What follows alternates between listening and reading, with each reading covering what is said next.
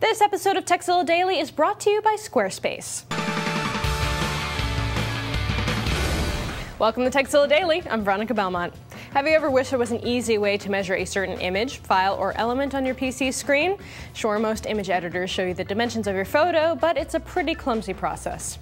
Thankfully, there's a snappier way to measure any element on your screen without having to print out a ruler and then measure it up on the screen like that. It just really doesn't work very well.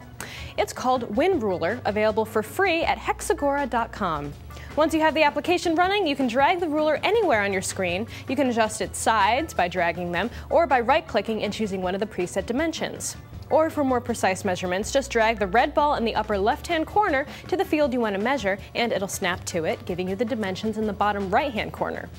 Right-clicking the ruler and selecting Advanced will let you choose between points, pixels, inches, centimeters, or even millimeters. So the next time you need to make sure your layout will fit within a certain display size, check out WinRuler. Now, if you've got a tip for us to pass along to the rest of the TZ crew, just email us at tekzilla@revision3.com. And as always, check out tekzilla.com. It's the place to find more tips, tricks, product reviews, and how-tos. Squarespace is a publishing system for anyone looking to build a blog, portfolio, or any kind of website.